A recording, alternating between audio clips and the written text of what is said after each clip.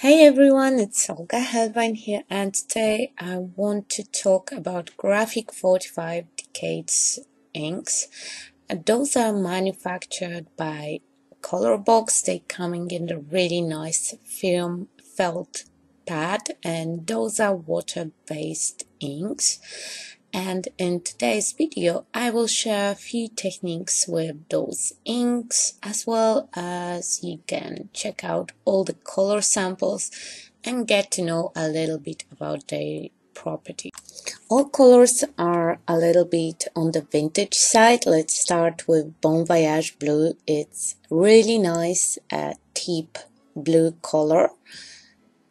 My favorite green ever is Antique Moss. It's just a perfect green. It's not too bright, not too vivid, just really good green color. My favorite is Venetian lace. It's this kind of yellow that fits all the colors. Now photogenic is black. When you stamp, it's solid black. When you use the blending tool, it's black with really nice bluish hue into it. Dark cashmere is nice chocolatey brown. It looks amazing mixed in with Venetian lace. Triumphant red is really nice, rusty between red and orange color. Robin's egg, it's really nice pastel blue with a turquoise hint into it. Really cool color. French lilac is nice pastel purple shade. And Precious Pink is just a perfect baby pink color. I had some fun with those inks in this video, and before each card you will see what colors I used. So for the first one, I embossed on white some graphic 45 stamp on the watercolor cardstock. And you can just put the ink directly from your pad into craft mat, spray a little bit of water and just pick it up with the paper. But I prefer more controlled way, so I'm just squishing ink with a piece of foil. I pick it up from the craft mat or directly from the pad. I'm adding a little bit of water, and then I just squeeze the stain directly to the cardstock. This way, through the foil, I can see where I'm pushing the ink, and I can push it a little bit in some directions, so you get really nice messy watercolor effect, but you still can control it a little bit. Those inks highly react with water and they perfectly mix with each other. When you apply them wet next to the other wet color, they will mix and create the new colors. And if you want to avoid this mixing, just dry your work between the layer of colors. I really like this property that they mix and create those unique shades, and I often, when I'm inking my pages with them, I just mix them together on my blending tool, and you can achieve really cool effects with that. You can also apply them directly with a brush, but it's a really controlled way, and you get a little bit different stain. I wanted accidental stain, so I went with smashing them through the foil, and that's how my background looked like. And to create my card, I just cut out some frames from my papers, and I'm using only graphic 45 papers. I have also cut out some images from Parisian Café collection, and this collection is the one that I mostly used for this card. I really like dimension in my project, so I use foam tape to stick everything and have some elements raised.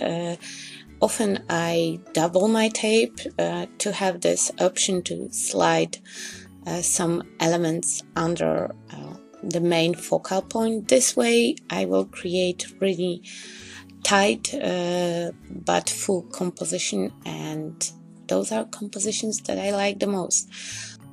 So create just this sweet scene on our card with some sweets and flowers from Parisian Café collection. It's full of sweet cakes and some macaronis, and really cool and feminine, and I think that this card is just super cute with this with those sweet pictures on it.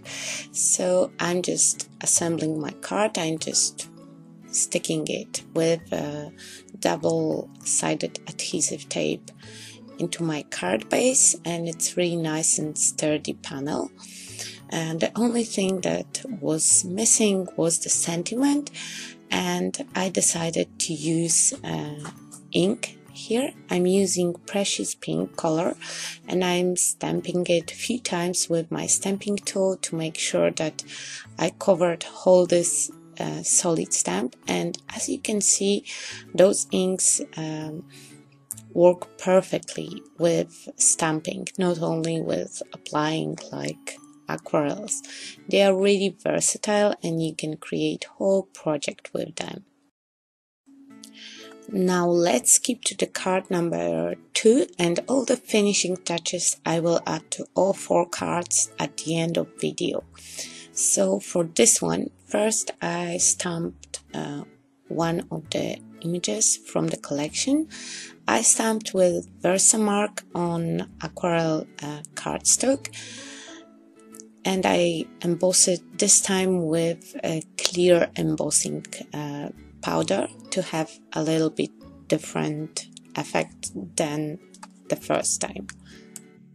Those inks are very cool to add some accents on the edges, or you can use them as you use distressing ink to distress and darken edges. I like to use them with makeup sponge because it spreads them really nicely. Right now I'm not worrying about my ink stains be blotchy or something like that, because I will apply water and it will blend. So I'm applying Robin Sec directly into my craft mat, spritzing it with water and picking up all the color with my panel. I'm adding also a little bit splashes to have this underwater feeling.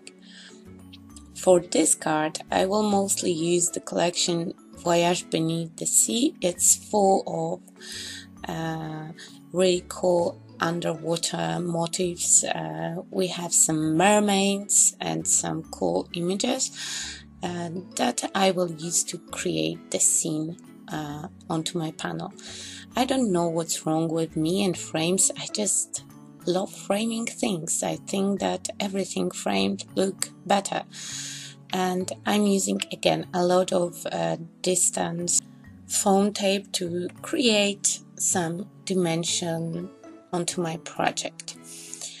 I'm assembling everything together, and part of those botanical motifs are hidden under this top frame. This way they picking through the window, and it's not a shaker card because I didn't want to cover all the really cool background. I decided to go with marine threading all around, so I create those small thread pockets. You just bend the strip of paper on your paintbrush or on your pencil and stick the ends together. This way we will create paper loop that we can thread our string through. When all my loops are secured and dry, I can thread up string, and I put the knot between each loop. This way I will have really cool marine feeling to my card. And I just stick my panel onto another piece of paper to have frame, again frame, and I just put my focal point and some small embellishments. I love those fishes. They are so cool, and all those images are really fun to have play with to create those scenes.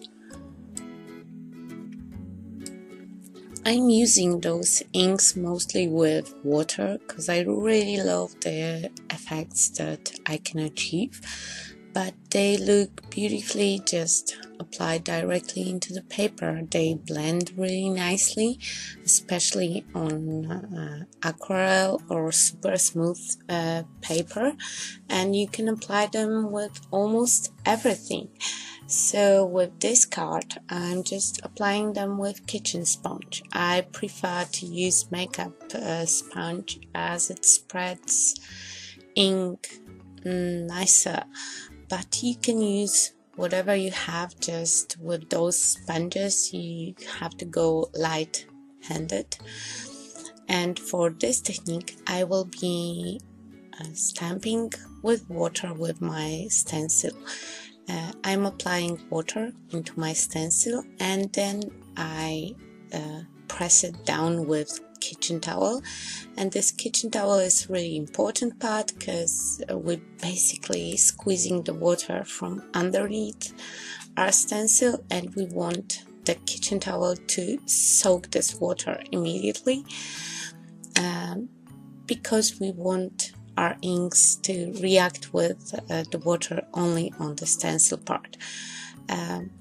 When I dried up my piece, I just add some stamping with the same shades of ink, and I decided to go into watercolor butterflies for this card, so I just stamped them with VersaFine black ink, and then I just went and colored them with my water brush and different shades of Graphic 45 inks, and I achieved really nice effects. So you can use them also to color in your images, you can use them to stamp, you can use them to distress the edges. They are very versatile inks. Okay, so back to my card. Of course, I needed my frame, so I just stuck a piece of papers. Each time I use slightly bigger piece. This way I achieve really nice frame on my project.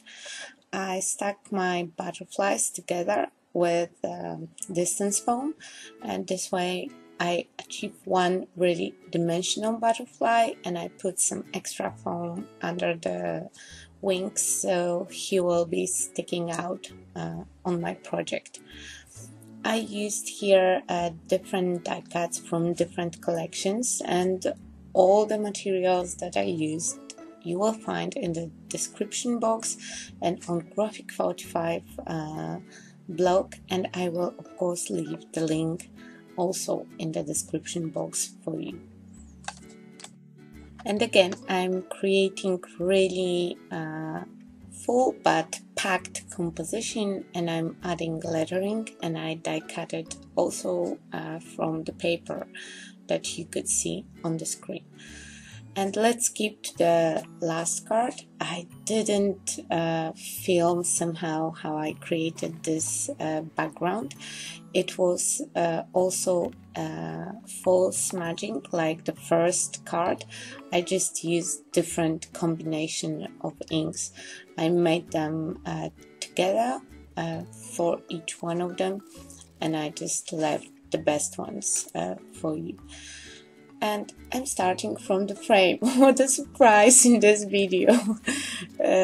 So again, I'm stacking my panel into a piece of paper, and I'm cutting it with the small edge around to have this frame that I so like in this kind of cards. And I'm placing some cutouts from the papers. I believe that it's from Ladies Diary collection. I really like this image with a cage and with birds. It's really really good collection to create some really soft and vintage scenes. And when I'm done with that, I'm just placing my card panel into my card base. And now you can see me adding some last touch-ups. I add them to all cards at the same time. So I stuck some more elements. I added sentiments to cards that were missing them.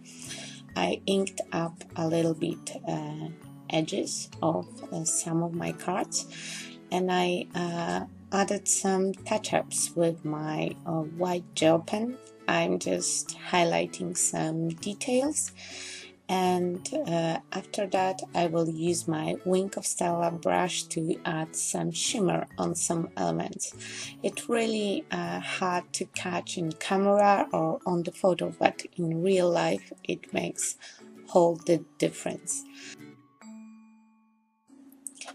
To finish this sweet card, I used some Nouveau drops. I used clear ones to highlight some cherries and some details on the cookies, and I created dotting all around and sprinkle it with glitter to have this sugary finish to this card. And I think that this one is the one that I like the most from whole the bench. I added also this Wink of Stella into my biscuits, and I'm really happy with this one.